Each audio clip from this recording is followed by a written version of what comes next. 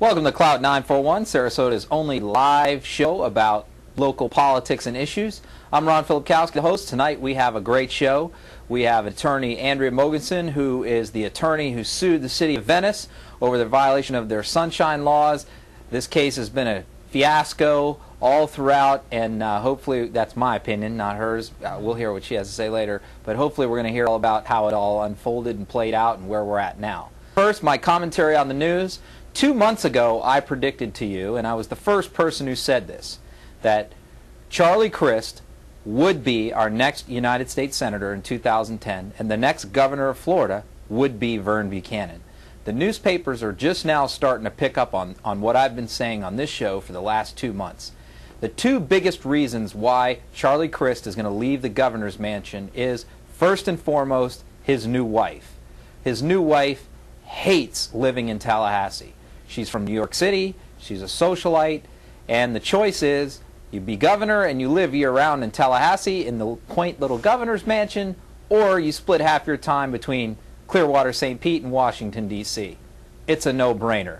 Crist is out of there. There's no question about it. The second reason is Charlie Crist went to the governor's mansion in order to pass out candy. He wanted to be Santa Claus. He wanted to be the populist governor. The problem is there is no money. Florida has no money. We have a balanced budget amendment. We can't borrow money, and there's nothing to give out. It is simply no fun being governor when there's no money. But what are they doing in Washington? They're passing out money, and Charlie Crist wants in. We also predicted that Vern Buchanan would want to be governor because Vern Buchanan is an executive. He is somebody who likes to be in charge. He doesn't want to be in the minority of a body of 435 people. And he is going to absolutely, we believe, run for governor. Next, the war over the city commission race between the Democrat and the Republican parties. Got an email earlier this week from Joe Gruters, who's the chairman of the local Republican Party, saying that Rita Ferrandino and the Sarasota Democrats violated their truce and their handshake agreement, and the war is on. Tried to happen. I called both of them and got both sides of the story. What Joe Gruder, they agree on certain things. One, that there was somewhat of a handshake agreement that neither side, since it was a nonpartisan race, would get too heavily involved in the city commission races. Neither party would take a side or get too much involved. However, what happened was that the Democratic Party of Sarasota did some calls to absentee voters, did some robocalls, and promoted the sole Democrat in the race, Suzanne Atwell, a little bit in these calls, and which Gruters deemed a violation of their truce. Therefore, he decided that the Sarasota Republican Party was going to jump in with both feet and support the Republicans in the race, Turner and Caragiulio.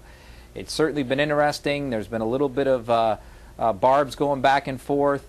Nothing's been reported in the newspaper about it, but it has been hot behind the scenes politically.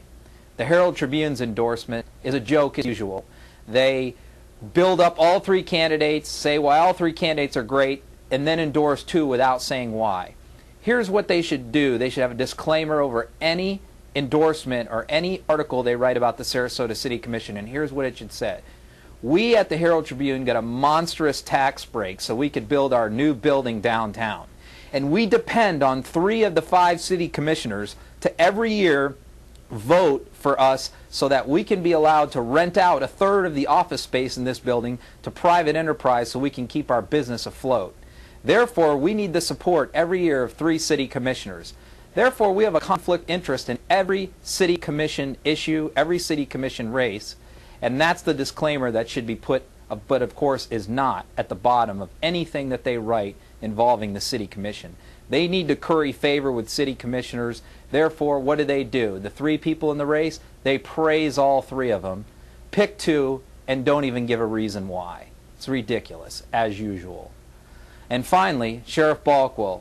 Sheriff Balkwell had 2 firewalls that were in place to hopefully protect him from being arrested and prosecuted for the whole laptop stealing a chair fiasco. The first firewall was his successor, Tom Knight. He was hoping, presumably, that Tom Knight would cover for him and not recommend that charges be filed. That firewall has been smashed down. Tom Knight did recommend that he be charged with grand theft. His agency did. The second firewall was Balkwell's friend, State Attorney Earl Moreland. No doubt he was counting on him to find some reason not to prosecute the case. However, Earl Moreland decided to appoint a special prosecutor and have an outside party make the determination of whether he's going to be prosecuted. Bad news for Balkwell. That makes it more likely than ever that we are going to see his mugshot on the front page of the newspaper sometime soon. Now to our guest, Andrea Mogensen. Andrea, welcome to the show. Thanks for having me, Ron. I'm not going to ask you about politics, but I will ask you about what you think about the appointment of the special prosecutor.